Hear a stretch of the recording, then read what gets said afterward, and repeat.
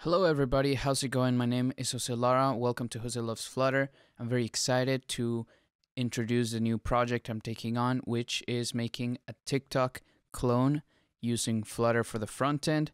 We're going to use Firebase for the back end, the user objects, the database, and all that. And we're going to use Amazon S3 for the video, for where we're going to store the videos. So here's what we're going to cover in this project. I really want to get in this interface and this way of displaying videos. I think is very cool, very important. We're going to get user objects and user videos involved. And once we finish all that, depending on the level of interest from the public, we might involve a video camera input with filters and all the different stuff that TikTok might have, involving music as well. Compiling all that, probably gonna require using C++ to get all that working in a performant manner. So that's what the project is going to involve. Here's gonna be the breakdown. First, we're gonna be involving the UI, then we're gonna be involving state management, and then we're gonna get started involving the backend. So let's get started. So let's get started looking at the layout. The folder structure, everything's gonna be taken up on the next video. Right now, I just want to give the structure of what we have for the main layout for the home tab. So if we go over to TikTok, to the TikTok app once again, we can start describing what everything does. So we have our main method. We have a TikTok clone stateless widget, which is going to be at the root. At the top, we're injecting our providers. We're going to make a whole series of videos describing how this is done and why it's done this way. Then we have our material app here. None of these items here, title, theme data, are being used currently. Home view is, is the topmost item.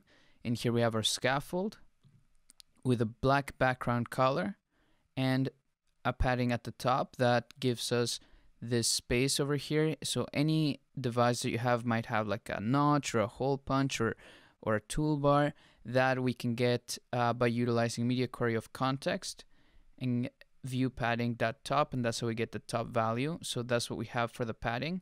We have that at the top, and as a child of that, we have a page view which differentiates the content, which is all of this entire page, with the user info page. So that's what we have, a page view with the scroll direction axis that horizontal. That's how we know it's not going to be a vertical page view like this one. It's going to be a horizontal one. So what that looks like in our application is this. We have these two sections here. The user profile is yet to be built, and pretty much everything's yet to be built. So inside of content here, what is required in order to get this UI is we have to have a stack, meaning that our items will be placed on top of each other. So unlike a row, which would give us items next to each other like this, or a column, which would give us items next to each other vertically like this, a stack will allow us to put them on top of each other. So you can see this widget being on top of the video. That's what the stack allows us to do. So we do fit stack fit that expand, and that makes every item in the stack by default take up the entire space of the scaffold of the stack. So we have our main content layout, and what that is anything that scrolls up and down is going to be part of that main content layout. So because the bottom navigation bar and the top items are just kind of stacked on top and are stationary, they're not part of this main content layout.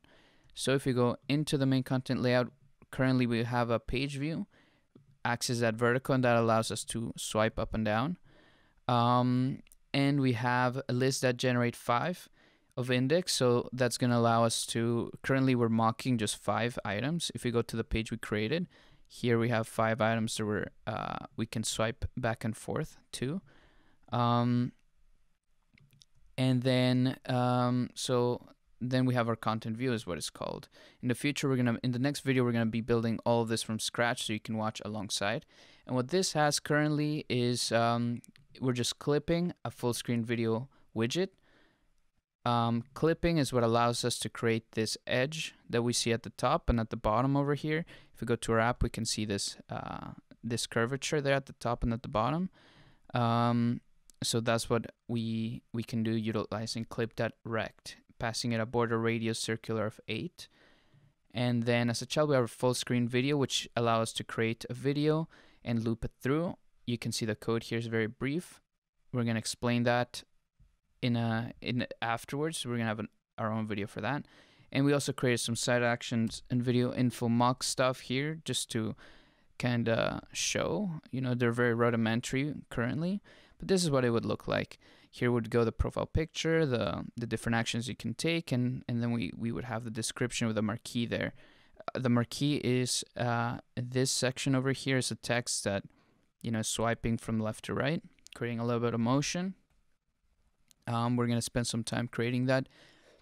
So that's it for this video. Just a quick demo and introduction as to what the project is going to look like, what my style is going to be for teaching.